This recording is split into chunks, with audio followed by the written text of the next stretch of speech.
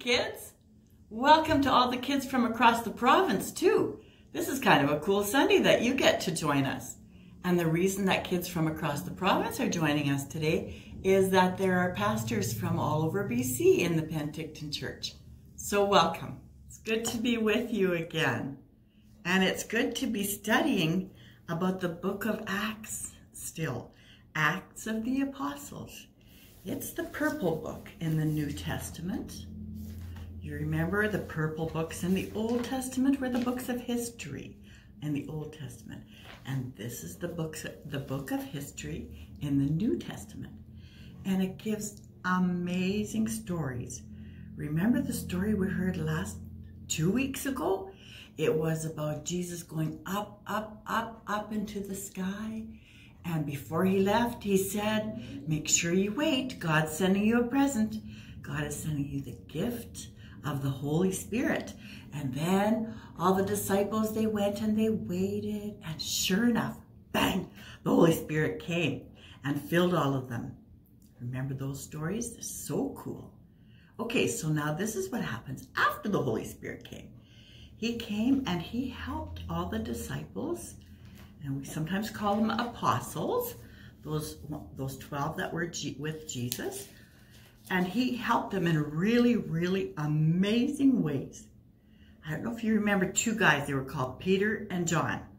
Well, one day they were walking along to the temple and just walking along their merry old way on their way to go and pray at the temple.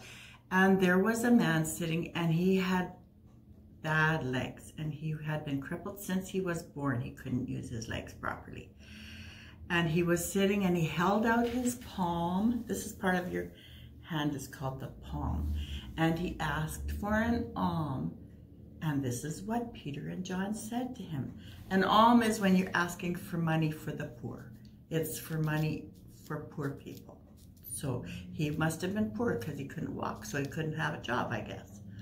So he held out his palm and he asked for an alms. And Peter and John looked at him and they said, well, we don't have any silver or any gold, but what we have, we will give to you. The Holy Spirit showed them that they could make this guy walk again. So they said, hold on to my hands, look out. And they held him out by his hands. He had never walked since he was born. And he stood up and he stood up. And his legs got stronger and stronger. And he started walking. And you can just imagine, he was so excited about walking.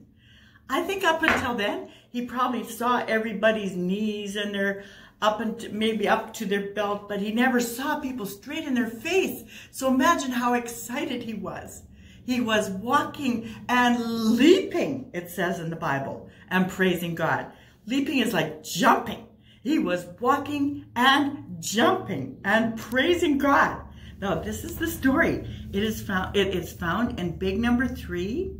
And if you look for little number 3, you'll see this is the story about the beggar that was standing by the gate. He was begging for money. He saw Peter and John. So you can underline or color in these verses. You can start with verse number 1 if you want to, all the way past verse number 3, 4, where Peter looked at him. And then verse 6, Peter said, I don't have any money, but such as I have, I will give to you. In the name of Jesus of Nazareth, arise, get up and walk. We're going to learn that song in Sunday school. It's going to be very fun. And it goes all the way, the story goes all the way to the end of little number 10. So it's this whole section in your Bible that you can color in if you want to. So we're going to do a fun game today. We're going to be acting like the man that just got to walk, walking and leaping. And what it's called is hopscotch. I think you guys did it before, but we're going to do it in another room. So Greg is the guy that's always taking these videos. Did you know that? Thank you, Pastor Greg.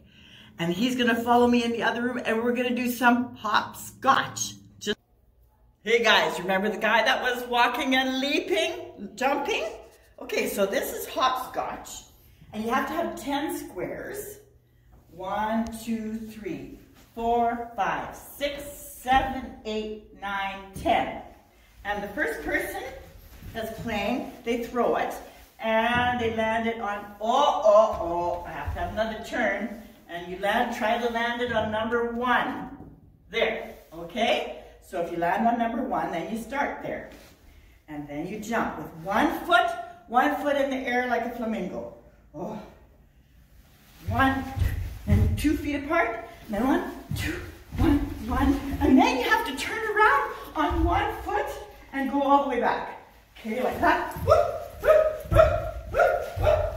And if you make it all the way, you pick it up, and you give somebody else a turn, or you can try to go to the second one if you're playing by yourself. Try to go to the second block. Then you start here, and then you leap over there. Whew! He was walking and leaping and praising God. That's how that is with hopscotch. Have fun playing. Bye-bye.